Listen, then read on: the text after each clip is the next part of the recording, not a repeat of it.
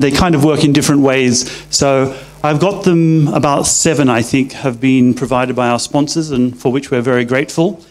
The first of which is the Trinity College, I hope that's the, and it will be drawn this afternoon. And I'll explain how we'll do that in a moment. And then after that, Oxford, they're offering a draw each day for these 2 books. Then Lexical Lab, which Hugh Della, who some of you might remember from this morning's talk, he's mentioned this course that he's offering. Now, that will be drawn also this afternoon, so you will need to fill in the form to apply for that. Interestingly, and this is quite important, if you can't attend the course yourself, because Hugh is offering a free course in London, you can put in the name of somebody else. Okay, so if you've got friends or colleagues or students or someone else you would like to nominate for that, you can. Okay, so that's quite important. So that will be drawn this afternoon. And then NILE, Norwich Institute of Language Education, they have a large online school now, and that NILE, if you know, is a teacher training institute. They're offering a free online course, and that will be drawn tomorrow. Macmillan are offering these, which are also being drawn tomorrow. So these are, as you can see, books. And lastly, I think, Marek's TEFL Equity Advocates, he's got a large online school with a catalogue of courses there. So he's offering as prizes some free courses, as well as 50% discounts to people who register using this coupons code, ILS Brno, that probably says Brno, sorry, 17. But people need to register for that by midnight on Sunday after the conference.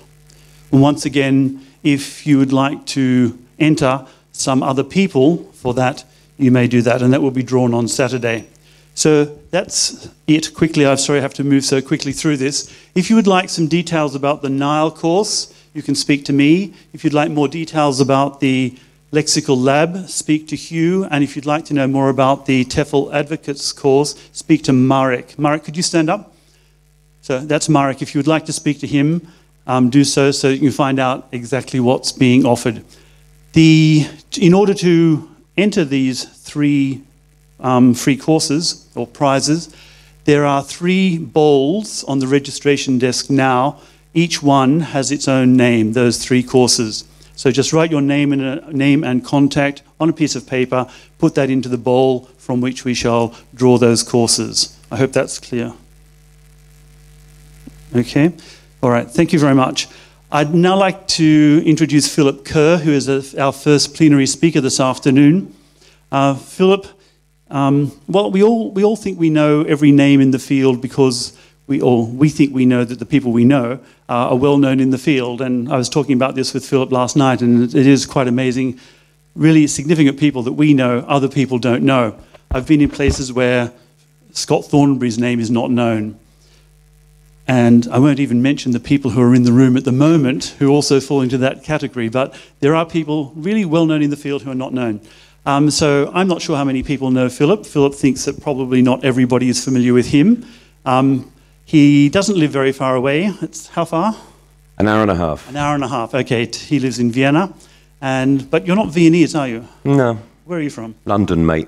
How am I going? Whereabouts? Actually, it's a little part of, it's a suburb of London, northwest. No one would have heard of it. Called? Called Ruislip, where I was. I've never heard of that. No. Okay. Thank you very much. But I never thought I was a Londoner when I grew up there. No? We used to go to London. Oh, because it was so far out? Because it was so far, yeah, it was an hour on the tube. Oh, God, how awful for you. Not London. Well. And Philip is mainly involved in writing course books at the moment. He gives lots of presentations and workshops around the world. The world, or mainly Europe? The world, I guess. The world, I guess. Okay, whereabouts? No, don't worry. And what do you love about course book writing? Because I think it must be a dream job. James asked me earlier if I would mind if he asked that question. And I said, no, don't ask that question because I'm going to be too negative. So I've had a few minutes trying to think about the positive sides of writing course books. I used to really, really love it because we used to have a lot of freedom. Now the problem with writing course books, a bit like what Jeremy was talking about, everything has to be measurable in terms of bloody outcomes. Everything has to be tagged, vocabulary has to be tagged to level. And one of the reasons that most books looking pretty much the same these days is that all the publishers are trying to do the same thing. So I enjoy a certain amount of the freedom and the creative opportunities of writing different kind of texts. But the things I enjoy most about it now are working with the colleagues that I write with, because it's through working with them that I feel that I'm developing or learning something myself. And I've just finished a project working with Lindsay Clanfield, Ben Goldstein and Kerry Jones. And it's just been wonderful working with these 3 other people. And I don't think I'll ever write one on my own again. So that's what I really like. I mean, it's been nice. I've been all over the world because of it. But it's getting harder and harder and harder. And to be original? Well, being original is practically impossible because all of the syllabuses are so prescribed and the topical things are... But the challenge there is, I mean, it's like any kind of writing. You've got a form, a format, you've got constraints, and you've got to work and try to do something different. But then the frustration is when the editor says, well, present continuous, why don't you do a diary activity? Oh, no, not again. We've done that so many times. And so have the students. And so have the students, yeah. So, I mean, have you heard of the game Alibi? An editor said to me recently. Yeah. Yeah. So it's hard. All right. Okay, so thank you. So just before, one last thing before Philip starts, remember that after the last plenary this afternoon, today's speakers will be sitting here and you'll be asking them questions, and the questions should come from you. So after the last plenary, there is a coffee break, so we would like to collect your questions then. So keep producing your questions, please. Okay, thank you, Philip. Thank you, James. I'm working with James as well very soon on a project. We started a little bit different. James mentioned that I'm probably most well known as a course book writer, and I've been to the Czech Republic quite a number of times. And the thing that's most popular here is a course called Straightforward. And the publishers, Macmillan, asked me to tell you that if you wanted to see this book, it's on the stand. So I've done that. But I'm not talking about course books at all now. I'm talking about translation, and I published a book about 3 years ago called Translation and Own Language Activities, which won quite a few of the prizes, British Council prizes, things like that. And I've been lecturing about it for about 6 years now. So this is not the first time that I've addressed the topic in the Czech Republic, or even in Brno. And I've talked about it more often in Slovakia. And I can remember still a conference, I don't know how many years ago now, in Bratislava, where I began the talk by asking the teachers this question. Don't respond. I'll explain why. Could you please put up your hand if, in your classes, in your English classes, you sometimes or often use the student's language, Slovakian? And when I asked this question, a few very tentative hands went up. I then asked, well, okay, fine, so now put up your hand, please, if you just only teach English through English. And almost everybody else's hand went up. At the end of the talk, I asked the same question. Could you now please put up your hand, if often or sometimes you use the student's language, the shared language in the class, and 90% of the hands went up. 90%. And it was interesting as they did that, because as more hands went up, people in the room were looking around. Oh, I could admit it too. So what we discovered there is, and it's fairly clear, is that people lie. They lie about their classroom practices, and the language you use to talk to your students is kind of fairly central. I'd like to give you 2 other illustrations of that. Quite a bit of research has been done into the way that teachers use the students' language in the classroom, here, Czech. And what happens there in this research is we typically ask teachers to put a figure on how much of your teacher talking time is in Czech and how much of it is in English. And we get whatever responses we get. We then measure it. And the problem with measuring it is that when we If you tell teachers, we're going to record your classes to measure how much Czech and English you're using, what you find is that they only really use English. So in order to do this research, we have to be a bit more careful than that, and typically what happens is we will set it up so we'll tell teachers that we are monitoring aspects of their classroom practice without talking about the language, and that we will be recording their lessons. And we say we'll be recording them periodically, not all of the time. And the reason for that is we discovered very quickly that they modify their behavior when they're being monitored. Yeah? So it's often the case that we have to wait for a couple of months, typically. If we're doing it in a high school, it would be towards the end of the first term, or the end of a term, that we're beginning to get a picture of what probably goes on typically. What did we discover, and this has been replicated a number of times, what we discovered was that if a teacher says that typically she uses Czech 10% of the time, the reality is more like 25%. And that if a teacher says that she uses Czech, let's say 20% of the time, typically it's about 50% in reality. And if they say, well, probably 50% of the time, half and half, the reality is more like, well, actually 80% of the time. So teachers are systematically underestimating the amount of L1 that they're using in the classroom, and they're tending to lie about it. And I'm not saying they're trying to be duplicitous. That's what they're doing. The third little thing I'd like to illustrate this with is in my own work as an inspector, or as an evaluator of teachers. I'm going in, at the moment, I'm going in watching teachers towards the end of their final year of teacher training, or in their first year when they've qualified, they have to come back to college with me, and they do one day a week in service training, and I sometimes go in and watch them, and whether these lessons are formally evaluated or not doesn't really change anything. They think I'm evaluating them. Yeah? And what we discover systematically when we do this is they never bloody speak German at all. And it's simply not credible. So the fact that I'm in the room is making them go for English only. Now, all of this suggests a number of things. First of all, that the use of L1, the shared language in a classroom, is widespread. Almost everybody does it, and almost everybody does it quite a bit. But there is a sense of guilt. There is this sense that we shouldn't be doing this. It would be so much better if it was, English only. So there's this perception that English only is the best way to do it, but for practical reasons, it's not always possible. And as a number of commentators have said, whatever else you might think about this, teachers carrying along a burden of guilt is not a particularly healthy way to approach their work in the classroom. Let's at least get rid of the guilt. So I didn't ask you at the beginning to put up your hand and say, do you use Czech often or sometimes? Because it's quite an embarrassing thing, or potentially an embarrassing thing. There are a number of problems with the whole issue. Here I'm using the term L1, but for something which is so central to our practice as language teachers, we don't really have an accepted or acceptable way of referring to this other language. In the past, people would talk about native language. Native language is clearly not an acceptable term nowadays because of the connotations of the word native. More recently, people were using the term mother tongue.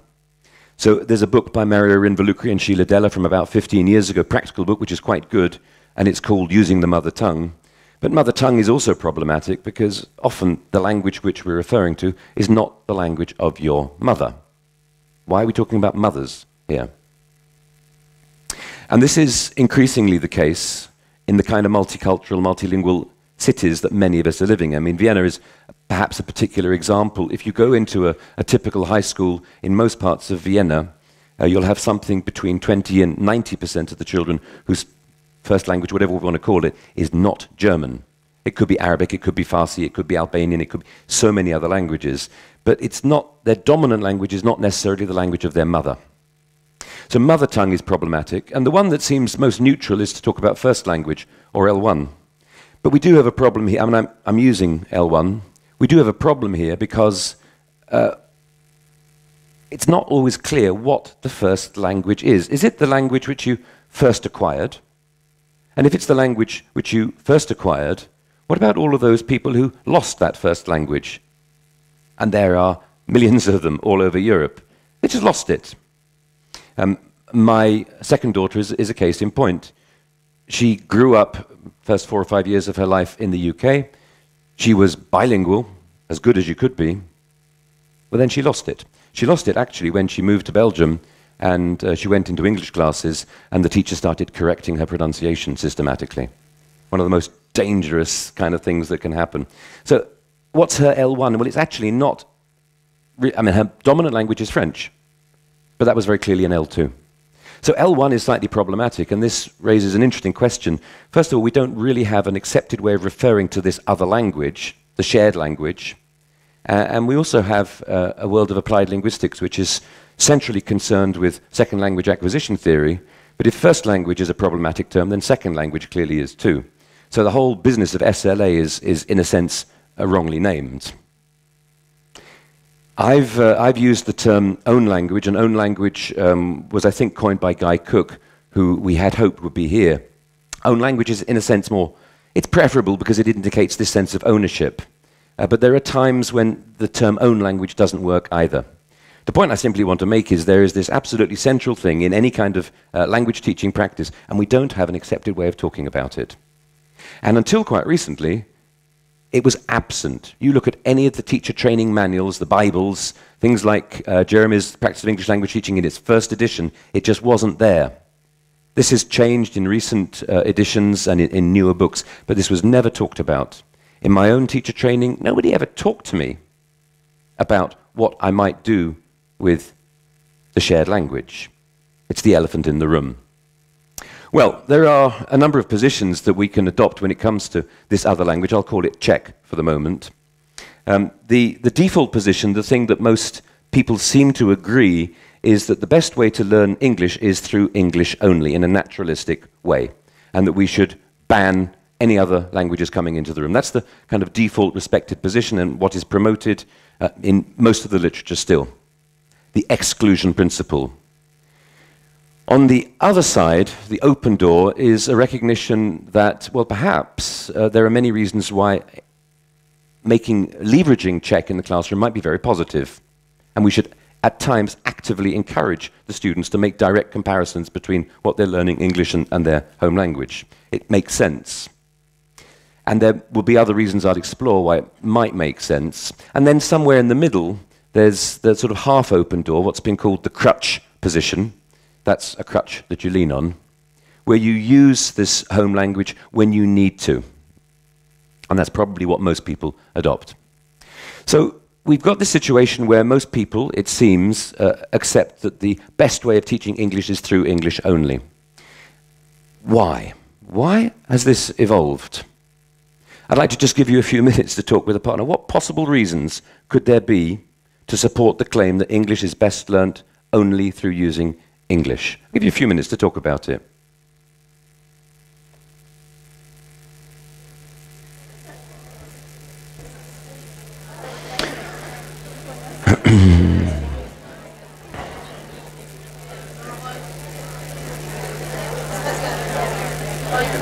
Question. Yeah. Is there a problem if the teacher doesn't speak Czech? I'm going to come to that. I'll come to that. I'm going to address that issue. But the students are talking in the first language. It's not a problem. If somebody discovered something, yeah, I know it.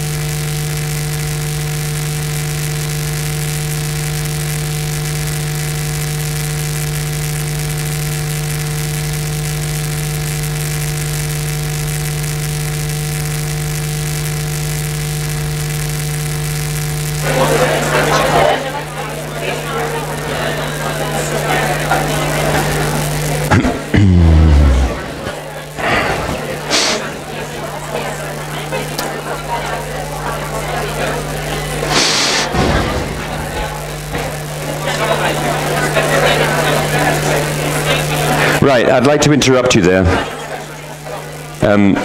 Primarily because I don't want you to waste too much time talking rubbish. I make my position very, very clear. I'm going to look at these reasons, and I suspect that all of the things that you suggest will come up. So using English only, the target language only, the commonest reasons that are given is one, that translation is not an important skill to learn. Yeah?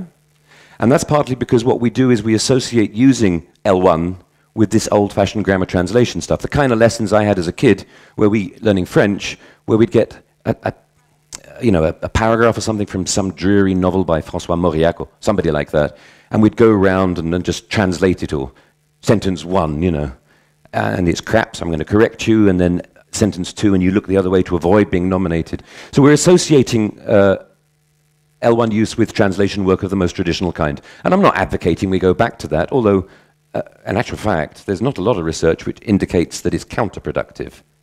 It might work sometimes. The point that I want to make is that translation shouldn't be seen as that kind of old-fashioned literary translation. Translation is surely one of the most preeminently important social skills that anyone can have in a multilingual, multicultural situation. That's what we're doing. We're talking about communicating between two cultures, and that kind of mediation is going to involve elements of linguistic translation. For many kids, in many contexts, and I'll give my daughter as an example, my elder daughter, her English is very good. She doesn't really ever need it much. But when she does need it, it's either when she was younger to translate pop songs from English into French for her friends. That's what she was doing. And then as a student, she's having to read texts, and she's also then translating them into French, her dominant language, to help her friends. She's translating all of the time. And we are all translating all of the time if we're living in that in-between world between two languages. So my argument would be that translation is not an unimportant skill. I would have said it's a centrally important skill in almost any kind of contemporary multicultural context. So I demolish that one. The second argument that's often given is this idea that the teaching is a zero-sum game. So if you spend any time, or your students spend time speaking Czech, that's time when they could be speaking English instead. So it's the idea that any Czech detracts from the English. But I think this is wrong in a number of ways. But the most obvious way is that if, for example, you want to set up a fairly complicated activity at a low level, and the language that you need to set that activity up is simply far too hard for the A1, A2 students, but you still want to do the activity, well, what are you going to do? If you use Czech, right, they can get going and they can do it and they can speak lots of English. If you try to do it in English only, the activity will probably fail and it's just a waste of time. I'll give one other example when it comes to this kind of issue.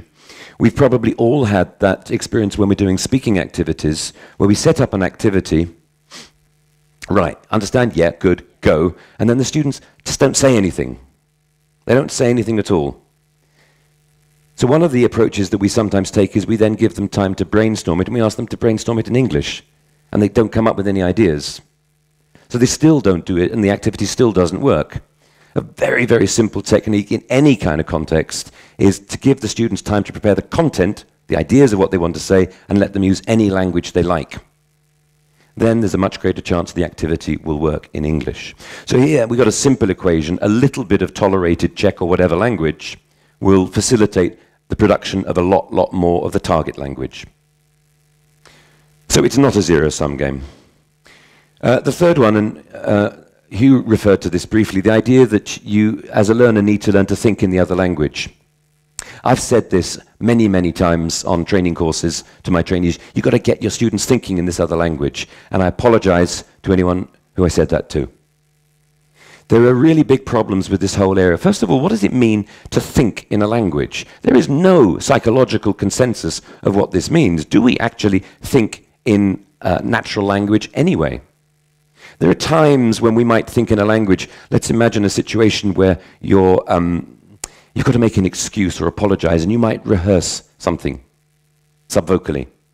Or you're on a first date or a blind date. What are you going to say first when you first meet the other person? And you might well rehearse this, and you would be using language. But most of the time, we don't actually think in another language. We're probably using what has been called mentalese, which is not coded in the same way as English or Czech or whatever it may be. I think in any case, what we mean when we say students need to learn to think in another language is they need to stop thinking altogether. What we really want them to do is to be able to produce language in an automatic and a proceduralized way so they don't have to translate from one to the other. We want them to stop thinking, okay, this is what I want to say in my language and I'm going to translate it. We want them to acquire sufficient language skills for them to produce big chunks of language, phrases typically, without having to think and translate every word. So we want them to stop thinking. We want the language production to become automatic. And that's a very, very different thing from this kind of claim. If it does mean anything, what does it mean to think in another language? Well, what research as exists would suggest that in order to think in another language, you need to be at least B2 level. Because it's only at that level you've got the kind of proceduralized language knowledge which would enable you to produce language automatically.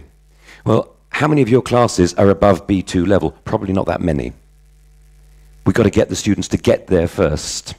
So we've got another big issue here. This is nonsense. And you couldn't anyway stop people thinking in whatever language they want. You can stop them speaking it, but you can't stop them thinking it. The fourth frequent claim is that translation promotes fossilization.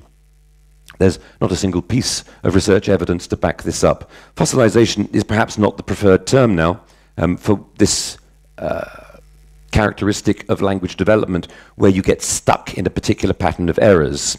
But we know what it means. Those advanced level students with a fossilized missing third person singular S in the present tense. But this kind of fossilization will take place irrespective of whether L1 is used in the classroom, and this is very, very clear. So these are the four main reasons. The fifth reason I haven't put up here is the commercial reason. There is this idea that students actually want English only. There's no evidence for that either. Some may, some don't. In any case, if we're doing something for a purely commercial reason, can we justify it as professionals? There are all sorts of misbeliefs about language learning. One of them, apart from the idea that English is best learned through English only, another idea is that English is best learned with the native speaker. Does that mean we only employ native speakers even though we know it's wrong in order to get commercial gain? It would be the most unethical thing you could possibly do. So the commercial reason, I appreciate that it's there, but I think it needs to be explored a little bit more. On the other hand, why might we allow Czech in the classroom? And I'm going to go through this pretty quickly. First of all, the research base. How many research papers do you think exist which demonstrate that English is best learned through English only? Not a single one. Not one. There has never, ever been a piece of research which demonstrates that this is the case. Conversely, how much research has been done to indicate that learning English may be helped through using your own language? There's a huge body of literature out there now. It's a huge, huge body, ranging from vocabulary acquisition to writing skills. One of the things we know about writing skills is that when it comes to summarizing arguments and putting them in a structure in an essay, people do that better when they do that kind of work in their own language first. So the research body is very, very clear. And it's so clear now that if anybody is promoting the idea that English is best learned through English only, the onus of responsibility needs to be on them now to justify it. But nobody has done so. So I think we should turn it around the other way. If you've got a policy where it's English only, you should be feeling a bit guilty. Not because you use Czech from time to time. Research evidence is clear. There's also a big shift in learning objectives. I mean, what are our students doing in the classroom? And I think this is also connected to the native speaker debate and the native speaker idea. Until relatively recently, it seemed to be assumed that the objective of students learning English was to become like native speakers. I mean, albeit deficient native speakers, but that was their kind of end goal. Well, again, this seems to me self-evidently nonsense. Why would you want to become like a native speaker? You might want to become a bit like a native speaker, but are you likely to achieve it? Are you likely to achieve that in, let's say, 3 hours of English per week in school? No, you're not, frankly. And it may simply be quite inappropriate. In most pragmatic functional contexts, why you need the language, you don't need to be C2. You don't need to understand Chaucer. Apart from anything else, we don't really know what the native speaker means. It's a very loose construct. There's a much clearer consensus emerging now that the student's task in learning another language is to become an effective and a very effective bilingual. They need to be able to switch from one language code to another. That's what is going to determine how valuable their language skills are.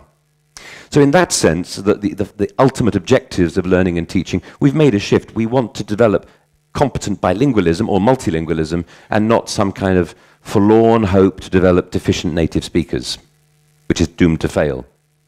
There is another side to this, and this is, if I may mention, the Common European Framework of Reference without sending you all to sleep. This document, which has been so abused for so many years and has just become a testing tool, is quite interesting in the sense what it was developed for.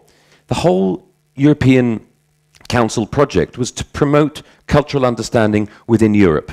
That's what it's all about. That's why all the money has been spent. It's about promoting intercultural competence. And if you conceive of language teaching and language learning as the promotion of intercultural competence, I don't see how you could possibly ban the other language. And we hear people say, oh yeah, what about false friends? Well, it's precisely areas like false friends which are worth exploring. What is the difference between phrase A in English and phrase B in Czech, which look similar, but there are cultural associations with them? Let's explore it in whatever language we want to. So promoting intercultural competence necessarily entails permitting L1 in the classroom. So we got shifts and objectives. The psychology of learning, I'm going to just deal with this in about 30 seconds. It's very easy. We don't really know what it means to learn a language. We don't have any clear neurological model of what it means, what happens. We simply don't know. We've got lots of ideas, but there are one or two things which are fairly clear. We're talking about the acquisition of linguistic knowledge, among other things. But just taking the knowledge or the skills, whatever you want to call it, we do know as a fundamental of all learning that all skills and knowledge learning is premised and built and scaffolded on previous knowledge. It's always going to be built and scaffolded on previous knowledge. So when I go into a language classroom as a student of whatever language, I'm necessarily going to be comparing what I'm learning to the knowledge that I have already, which is relevant. And in my case, what would be relevant is my knowledge of other languages, my own first and foremost. And because, too, we're talking about an increasingly multicultural and multilingual world, many of our students are coming into classroom with multiple linguistic codes at their command. So my kids, or the kids of my teachers in Vienna, who've got, let's say, German, Serbian, and possibly a bit of French maybe, and they're learning English, they're going to be using all of these as resources, and it makes sense to leverage those resources. That's enough on the psychology learning. Can't go much further. Learner preferences I referred to just briefly. Quite a lot of research has been done asking learners, what do they prefer? And although many learners say, because they've got this naturalistic idea that just learn it as if immersion situation, it seems that at least 50% of most learners in most contexts, especially lower levels, would prefer to have a teacher who can speak their own, can share the language that they have. It doesn't necessarily mean that you're going to be using it all of the time in the class, but it's very, very reassuring to most learners to feel, well, they understand my problems. And again, when it comes to things like false friends, well, it kind of helps, doesn't it? There is an issue here, of course, if you're talking about a teacher who doesn't share the student's language, which I'll come back to. There's a question of efficiency. It's very often the case that an attempt to teach English through English alone, or through pictures and whatever else, flashcards, is going to take an awful long time. And a particularly memorable occasion, I was watching a trainee, no, he wasn't a trainee, he was a teacher in a school I was managing in Spain, and he was teaching animals. And because I was observing him, he assumed that he wouldn't...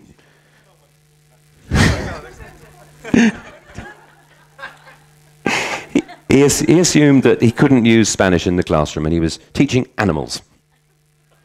So he started with, he had this list of animals, and he said to the kids, quite young kids, about 10, he said, okay, listen, oink, oink, oink, oink, what's that? And the kids all shouted out in Spanish, cerdo, cerdo, cerdo. He said, yeah, but in English, what is it? Cerdo, cerdo. And they're kind of enthusiastic. And eventually one kid says, pig, pig.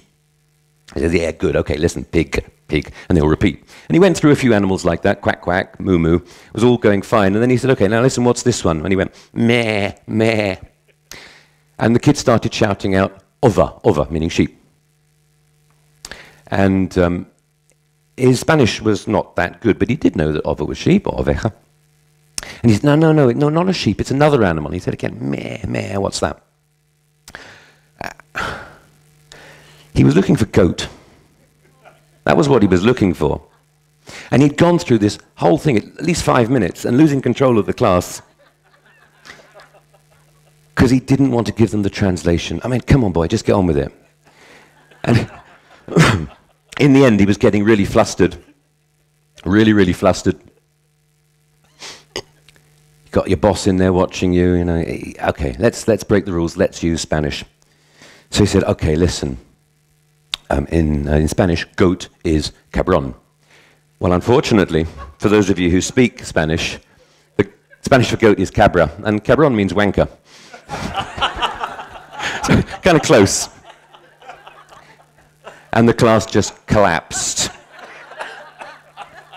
And so did I. I actually fell off my chair laughing so much. It was actually very sad. We had to take him off the class. He didn't dare face them ever again, because he then became El Profesor Cabrón. That was him. And you know, come on, just tell them from the beginning and make sure you get it right. So efficiency, no, not always. And the last reason I'd suggest is technology. There are many, many reasons why technologically we need to address this use of L1 in the classroom. Primarily, but not exclusively, because of things like Google Translate. All students will be using Google Translate, and I would imagine that most of you do or have done some of the time. And I use it myself all of the time. The problem with Google Translate, of course, is it isn't always right. Now, there is this tool out there. It's improving, and I'll say more about Google Translate and Microsoft Translator. There is this tool, and it's a really, really valuable learning tool, or at least it's a valuable cheating tool. And our students need help in using it intelligently. In the same way that we're going to give them training with all sorts of other tools, it used to be the case that we would encourage students to use monolingual dictionaries and learn how to use all the features. We'd give them training in the tools. So we need to train our students to use the technological tools that are available out there well. And if we're not giving them that training, I think we're failing them in some way. So to summarize that, there's a huge, huge number of reasons why we might consider some kind of L1 allowed in the classroom, and times when we might actually encourage it actively. And there is not a single piece of research evidence, as I said, which suggests that it would be beneficial to ban it. Now, I said all of this because Guy Cook is not here, and he would have expanded further. And I want to now spend what time is remaining looking at much more practical things. So I'm not going to be talking about reverse translation, which Hugh talked about. What did you call it? Two-way translation. Two-way translation, reverse translation. I decided to focus on technology. Because if I talk about technology, you'll think I'm up to date and modern and young and all of that. Or maybe you won't. The question, just before I come to that, though, is when I'm talking about this topic, people often say to me, and we had a question from a gentleman just while you were chatting, he said, yeah, but what about the situation when the teacher doesn't share the language of the students? And this is, of course, extremely common. So it could be that you've got multiple language backgrounds in the classroom, or it could be that actually everybody speaks Czech, it's just the teacher is the only person who can't. What do you do then? And it's actually a very revealing question. Because the answer to these questions is, well, no, but the students can, even if the teacher can't. And there are many, many things that you can usefully do in the classroom or get the students to do which will involve them using their L1, and it doesn't matter whether you speak it as a teacher or not. So I'm going to look at primarily the learning-centered tools which are valuable rather than teacher-centered techniques. And there are many, many teacher-centered techniques if you do share that language, but I want to look at the learner-centered things. And the first one is the dictionary. I mean, there has to be a dictionary first and foremost as the most valuable learning tool. Better than course books. Now, if you're learning a language, as I'm learning German, I'm not going to go and buy the latest volume from Klett or Langenscheidt. I'm going to buy myself a good dictionary or get a good dictionary. And dictionaries are quite interesting because we've come a long way in dictionaries, and it used to be the received wisdom that the best dictionary was a monolingual dictionary and an advanced dictionary, something like, I don't know, Oxford Advanced or the Macmillan Red Dictionary. This was always presented as the best kind of dictionary. And as teachers, we've often perhaps discouraged our students from using those little pocket ones or the digital equivalents. The situation has changed, though, and dictionary production has changed massively in the last 10 years. First of all, most publishers have stopped printing dictionaries. They're giving up because there are so many good things online. Now, if you use an English online dictionary, with some exceptions, most students are going to end up using something like Chambers or whatever is offered to them on their first Google search. And most of these English dictionaries are completely inappropriate for the students. They would do far better to use a learner's dictionary, but they don't necessarily know they exist. So there are dictionaries from Macmillan. One is a particularly good example because it's free online and it's a good dictionary. But the problem with the Macmillan dictionary is it's fundamentally English, although there are other versions. There is no research evidence at all to suggest that using good English dictionaries leads to more learning gains than using good bilingual dictionaries.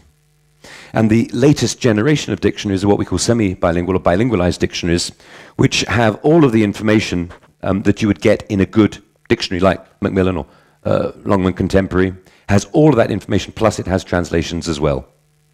And there are increasing numbers of these, and many of them are online. Now, I don't know Czech, I've never tried to study Czech, but German is something which I do know about. And in German, we're quite lucky, because in German, for German English language pairings, there are some phenomenally good dictionaries out there. And they are far better than anything else that is available in some languages. One of them that you could turn to would be the Cambridge Klett Comprehensive German. It's an old-fashioned thing, but it's not really very good anymore. Far better and free for English-German are Dict-CC, which has other language pairings. Its quality varies from one language to another, and Leo, which is probably the best English-German dictionary at the moment. These things are online. You can run them in the background while you're doing other tasks, and they have all of the information that a good monolingual dictionary will have, plus the translations, plus huge entries if you want to follow them down with all the sort of high-frequency collocations and patterns that are associated with them. So our students really need to know about these tools. They need to find what's best for them, and what's best for them is likely to depend on what it is they're trying to achieve in their learning. So it'll vary from student to student and within a class. My suggestion, because I can't recommend particular English-Czech dictionaries, is that you would ask your students if you don't know yourself. There will be a number available. But you need to give them some sort of task. And my suggestion is a relatively simple task where you give them a set of words. I've chosen on the left here, business dear, a set of high-frequency, very high-frequency words, which all have some kind of syntactical or collocational issues associated with them. Give them a set of words, smaller than this, use 2 or 3 or do it a few times. If they can do this online with their phones or with tablets, even better, but if not at home, ask them to try 2 different dictionaries and give them a pile of questions and ask them to compare the dictionaries and let them decide which is most useful for them. It's fairly simple. Okay? We need to train them in using these extraordinarily good bilingual resources that are out there. It really does depend on which language pairing. I mean, in terms of the published book dictionaries, Collins-Cobild has some superb semi-bilingualized dictionaries for English Korean and English Japanese. You'll get some very good ones as well for English and Latin American Spanish. But you won't get such good ones typically for English Czech because there's not so much money involved in that, unfortunately. But think yourself lucky you speak Czech rather than, let's say, Macedonian, because there your choices are very limited. So some dictionary training using a task of this kind will make sense. Dictionaries are going to be used for all sorts of reasons, but one of the reasons that people will use them is when they're involved in extensive reading. Now, the problem with extensive reading for learners is understanding enough of the text to be able to understand the rest of the text. You've got to have a certain lexical threshold. And it is highly unlikely that the sorts of things that you want to read are going to be at your level. I'm I'm like James and Jeremy, I'm interested in classical music. And you know what I wanted to understand first in German? I wanted to understand the meaning of Schubert's Winterreise. Now this is using some pretty weird 19th century poetic language. But that was what I wanted to do, and that was what motivated me. So I needed some way of doing this, and what I'm going to use for that is I'm going to get a digital version of the lyrics that I want to read, because that's what's motivating me, and I want a dictionary running in the background, which is providing a gloss. Now there's a lot of research gone into the use of glosses when you're involved in extensive reading. It makes sense to have them available. But what kind of gloss is the best one? Should it be using an English definition, or should it be a translation, or should it be both? Or should it be sort of multimodal with, let's say, pictures or bits of music or whatever going on there? And the research is actually quite contradictory. What is the best kind of gloss? But we can summarize it, as Paul Nation has done, is the best kind of gloss is one that's comprehensible. And that is likely to be a bilingual gloss. It's likely to be. I'll talk more about this in the workshop when I'm looking at natural language processing in a couple of days. But again, this is a bilingual tool which we need to know how to use. We need to train our students how to use it. How can you run a bilingual dictionary in the background so you can hover over a word and just quickly look it up so you don't get blocked in enjoying your reading? So glossing is another area. I need to talk about online translation because it's such a big area. I took a text here. I chose German because I can't compare Czech and English. So I looked at a website, a Brno website. Interesting one there. You notice on the left, there's one of the clicks will take you through to Brno beauties. It is the most outrageous 1960s, 70s kind of objectification, commodification of women you could possibly imagine. It's really... well, it could be my search profile. Yeah, it could be, I don't know. Anyway, have a look at the Brno beauties, just for a laugh, if nothing else. But I took the main page, and this is, it doesn't matter if you don't, I took it in German. And this is the English. Now, one of these translations is a human translation from this same website, and one of them is an automatic translation. Have a read through and try to decide which is a human translation and which is an automatic translation.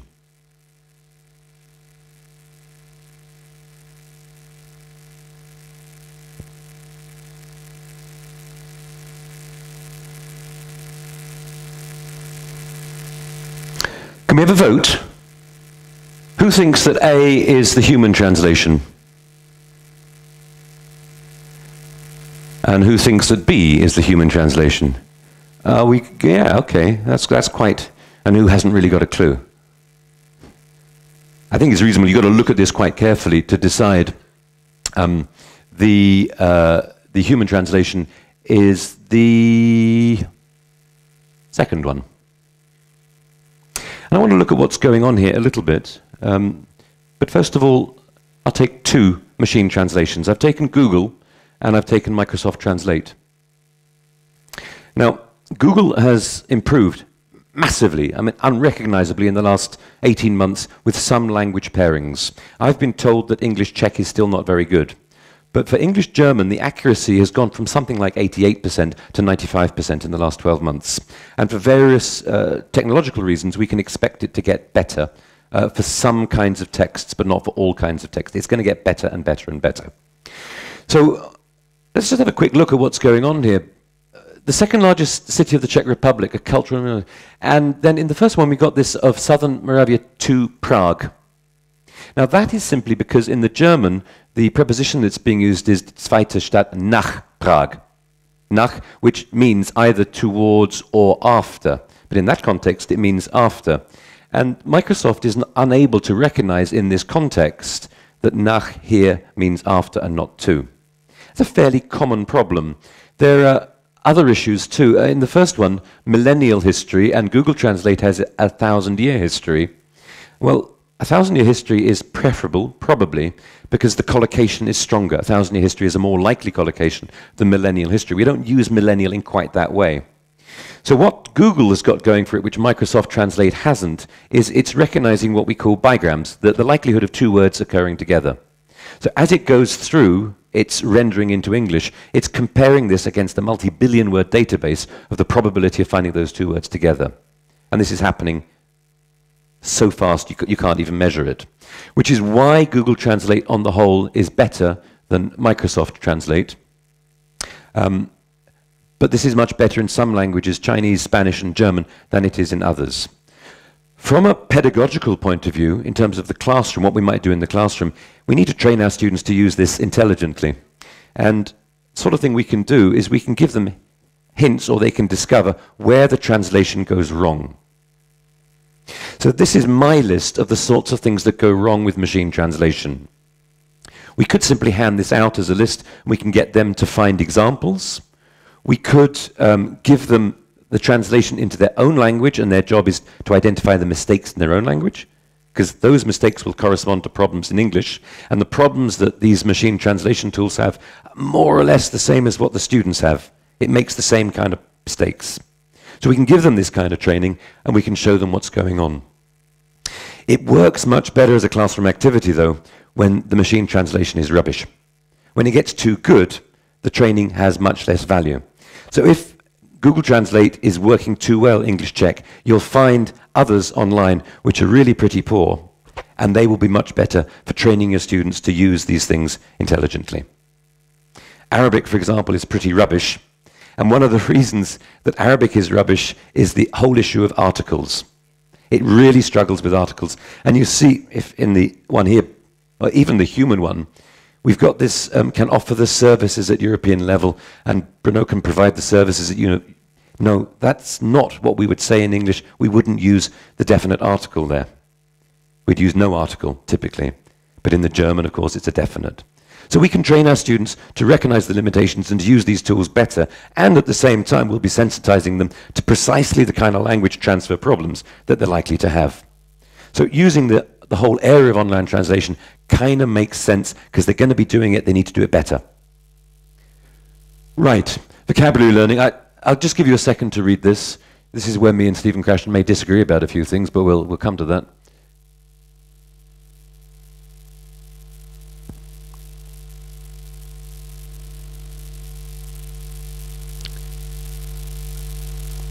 There is a general, not a total, but there's a general consensus these days that it makes sense at low levels to acquire a certain number of words, the most frequent words, through deliberate learning.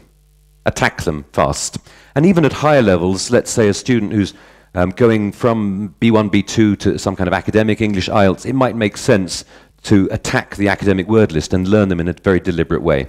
What we're talking about here is deliberate initial learning of a word, not being totally able to use it appropriately and accurately, syntactically and collocationally, but just being able to match this foreign word to what it means as an initial stage of learning. And you've got to go through that first. Yeah? There's a general acceptance.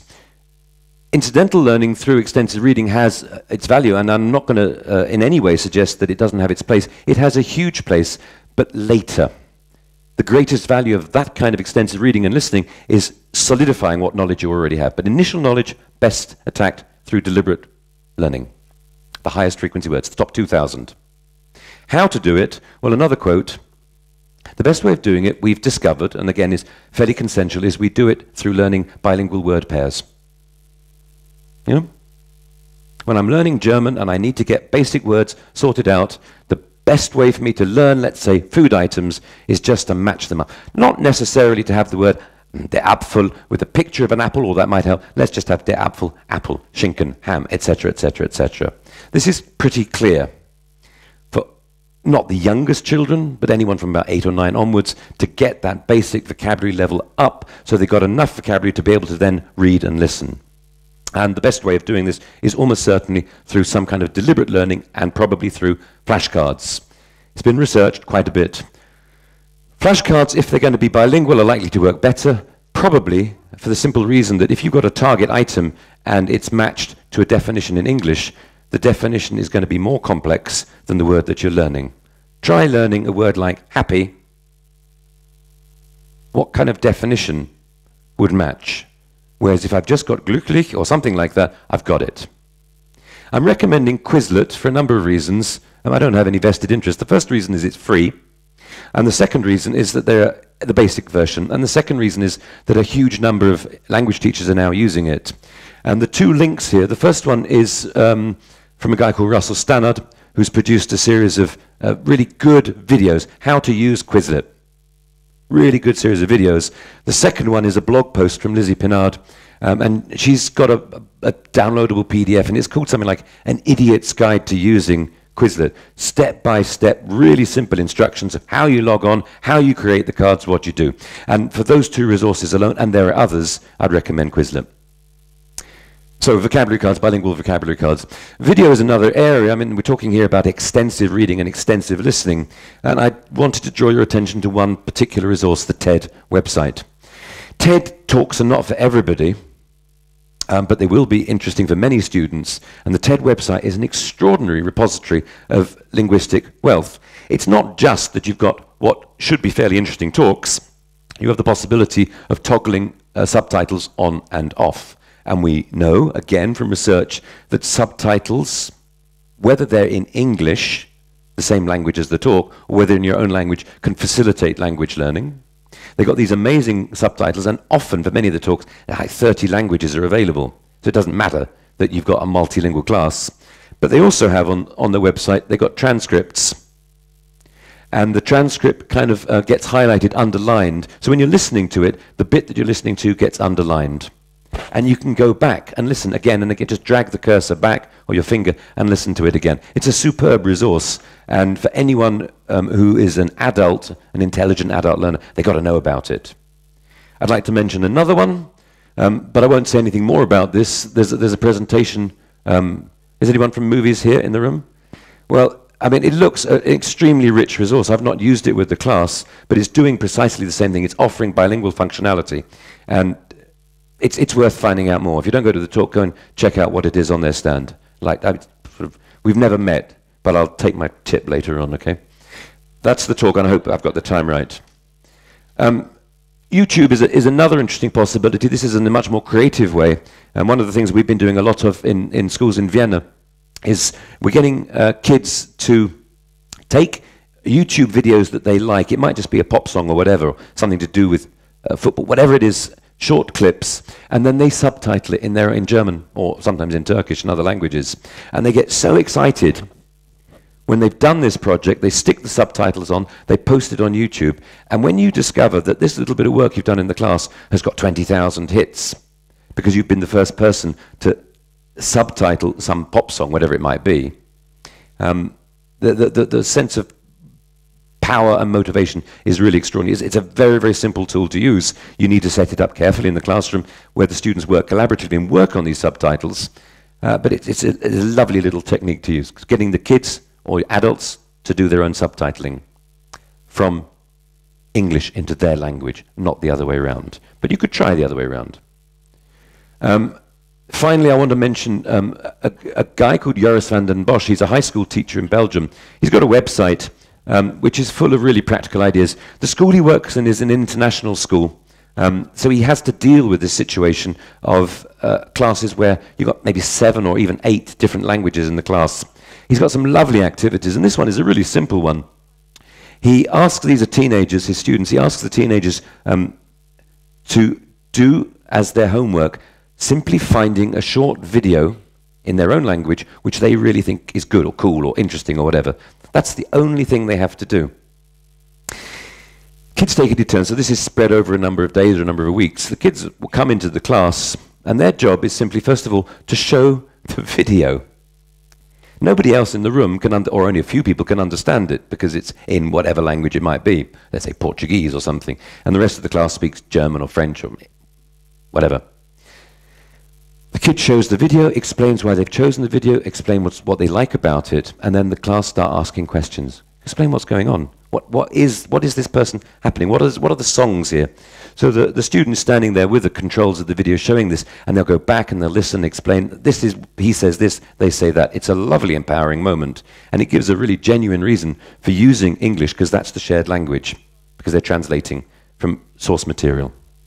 So a lovely little thing, and Joris has got some other pretty cool ideas. There's a selection of things that you might want to read if you're interested in this. On the theoretical side, there's really quite a lot. The article by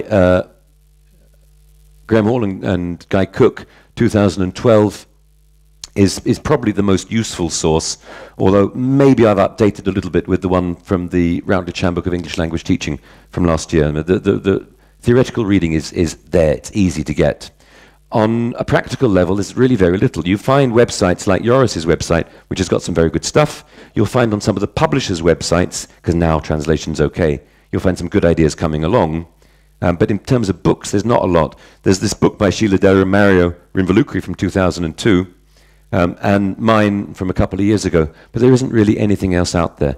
More will be coming because translation and L1 have come in from the cold. It's kind of okay to do it these days. You don't need to feel guilt, but we can start being creative. Thank you very much. There's another talk, I see, if I got the time right, 12:30. Margosata, is she here? She's talking about translation, and that looks very interesting too. Teachers using L1. Okay. But it looks interesting and it's related. I'll stop there. I think I've got the timing right. Thank you very much.